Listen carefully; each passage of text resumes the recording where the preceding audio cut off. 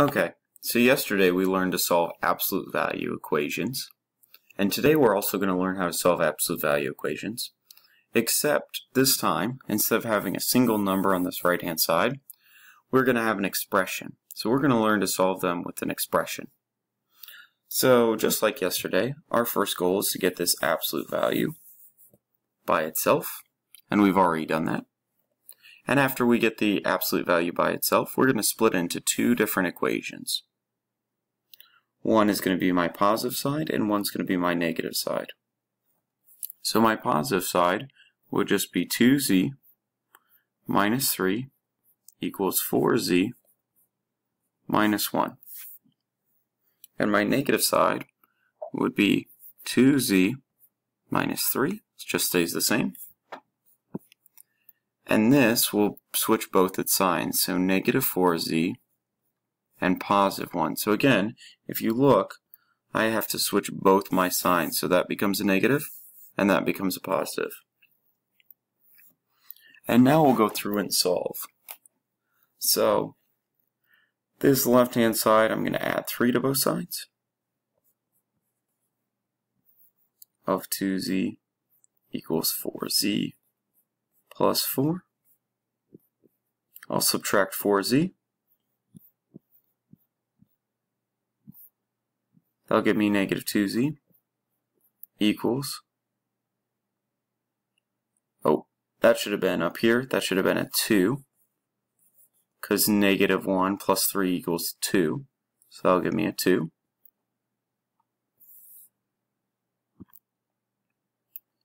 I'll divide by negative 2, I'll divide by negative 2. Z will equal negative 1. So that's one of my potential answers. We'll talk about why that's only a potential answer in a second. So then I'll go back over here, and I'll solve this other side. So I'll add 3, and I'll get 2z equals negative 4z plus 4. I'll add 4z.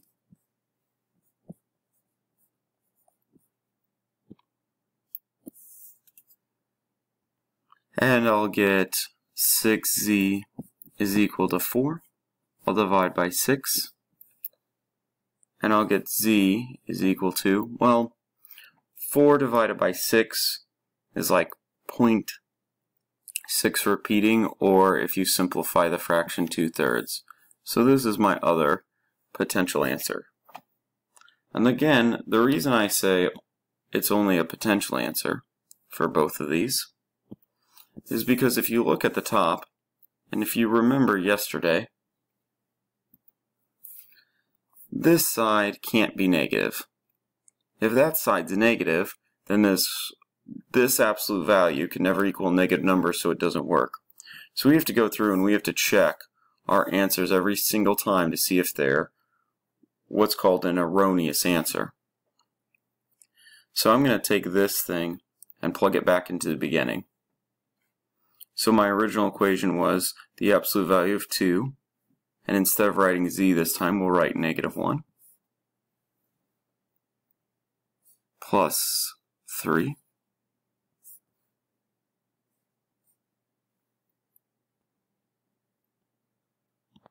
that was actually a minus 3, so minus 3 equals 4 times negative 1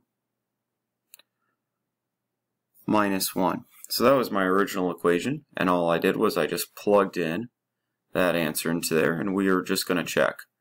So 2 times negative 1 would give me negative 2 minus 3. This would give me negative 4 minus 1.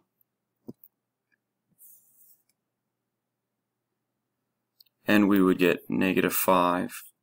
The absolute value of negative 5 is equal to negative 5.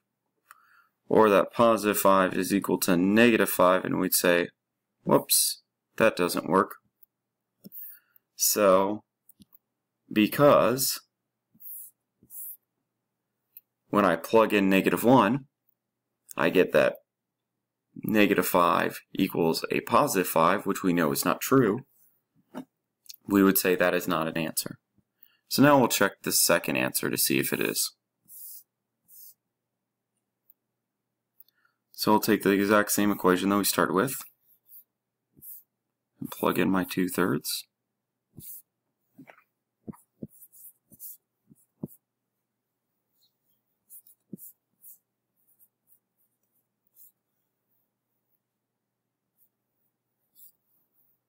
When we plug this in, I'll have 4/3 minus, and I'm just going to change that 3/3 into 9/3. So they have like bases. And I'll have 8/3 minus 3/3, because 1 can become 3/3.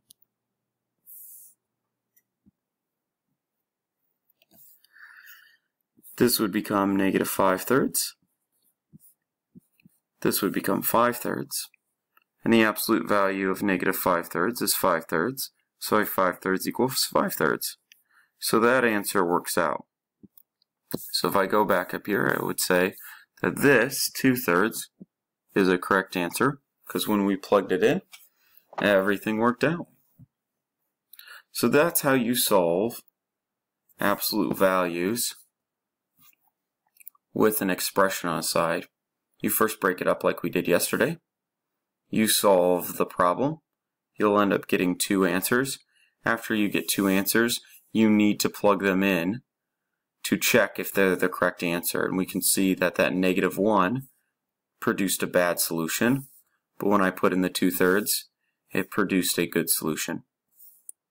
So try some of these problems and see if you can get how many answers you get for each.